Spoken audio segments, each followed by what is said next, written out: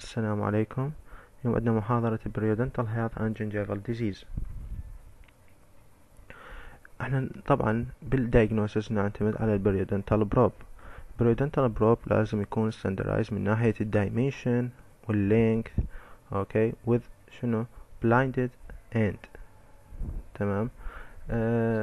غالبا ما يستخدمون WHO probe الdiagnosis. الفورس اللي نستخدمها لازم تكون مو أكثر من 0.25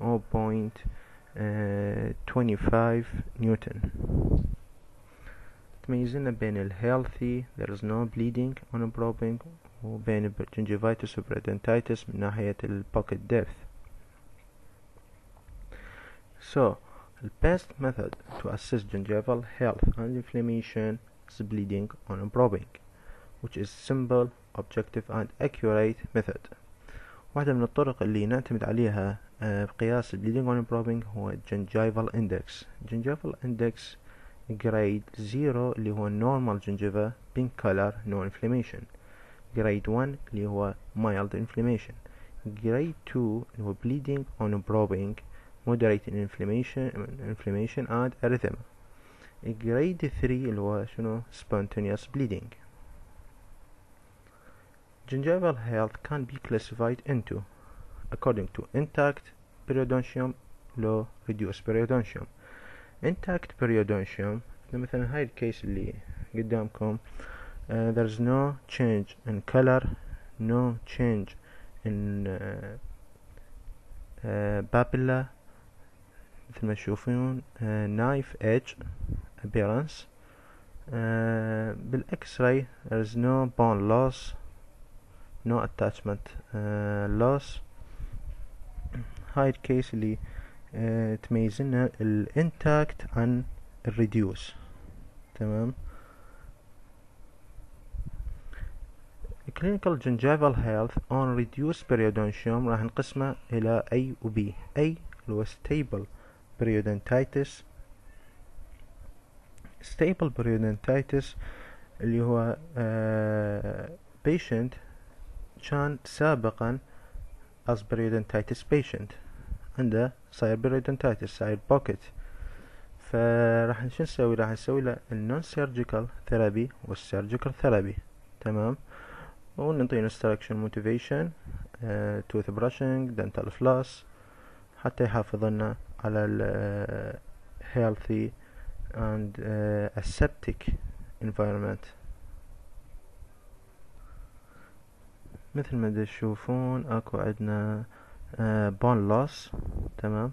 هاي سابقا البيشنت كان periodontitis، فبعد ال non surgical therapy وال surgical therapy بالاضافة لل instructions نحاول ان نحافظ على ال bone level، فهذا reduce periodontium. بس شنو stable periodontitis patient شنو يعني اللي bleeding on probing less than 10%. هاي كلش مهمة.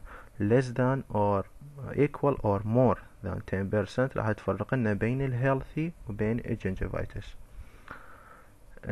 B عندنا ال periodontal health on reduced periodontium non periodontitis patient. يعني السبب مال gingival recession هو مو نفس البلاك اللي سوانا pocket وسوانا bone loss. لا، نفرض orthodontic treatment, excessive tooth brush, crown lengthening. هاي كلها أسباب non periodontitis patient. عندنا هاي الكيس مثلا هاي excessive tooth brush 5 إلى 6 times per day. صار عندنا gingival recession. بس مثل ما نجي نلاحظ بالإكس راي there is no bone loss, there is no attachment loss, there is no bleeding on probing more than 10%. ذلك هذا يعتبر healthy. okay. بس شنو on reduced periodontium. transition from periodontal health to gingivitis is reversible. يعني إذا patient gingivitis من الممكن نسوي له scaling. تمام. and oral hygiene instruction راح يرجع شنو healthy.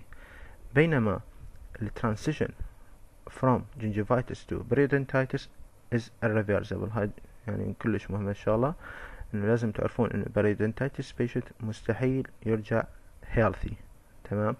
يكون اما stable اللي هو bleeding on probing less than 10% or periodontitis in remission bleeding on probing equal or more than 10% or unstable.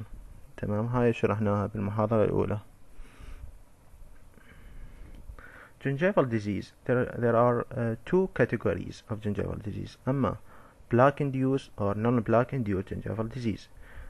Also, depending on whether dental plaque biofilm induced gingival inflammation occur on intact or reduced periodontium can be further classified as plaque-induced gingivitis on intact periodontium. معنى ثاني عندنا intact periodontium, there is no bone loss, there is no attachment loss. بس الفرق عن healthy gingival tissue on intact periodontium, there is plaque accumulation on interdental papilla on marginal gingiva. تمام. الفرق الثاني بالgingivitis, there is more than 10% bleeding on probing.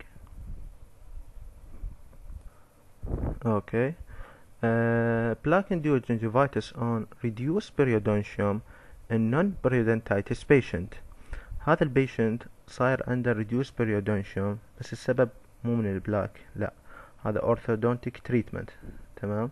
صار عنده reduced periodontium، صار عنده bone loss، صار عنده increase بالpocket depth، وصار عنده bleeding on probing بالdiagnosis. هذا شنو معناته؟ معناته gingivitis on reduced periodontium. طبعا هم يحتاج scaling و motivation و instruction حتى يرجع healthy. Plaque-induced gingivitis on reduced periodontium in successfully treated stable periodontitis patient. يعني هذا كان stable periodontitis patient bleeding on probing less than 10% تحول إلى remission bleeding on probing more than 10%. طبعا ال bleeding on probing score نقدر شلون نحسبه؟ نحسب ال bleeding size، اوكي، ونقسمها على total size الموجودة عندنا. تمام. ونضربها في 100 راح تطلع عندنا النسبة المئوية لل bleeding on probing. Classification of dental plaque biofilm induced gingivitis either associated with dental plaque biofilm alone or mediated by systemic or local risk factor.